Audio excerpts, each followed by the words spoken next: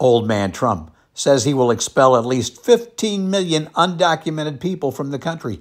That's enough people to fill Yankee Stadium 325 times. I suppose if you believed the Trump was going to build a wall and have Mexico pay for it, you might believe this hogwash, but seriously, ask yourself, how's he going to do this? Are these folks just going to turn themselves in? Where would they even do that? Who's going to house them while they await expulsion? Where's the money coming from to hire the people to manage the expulsion? What countries are going to accept these people?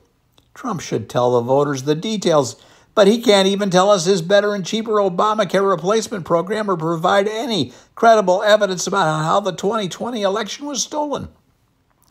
Folks, Trump's proposal reminds me of a World War I story. The Navy was worried about German U-boats. A wise guy said, how about just boiling the ocean? When the admiral asked, how are we going to do that, Lieutenant Trump replied that he was just the idea man.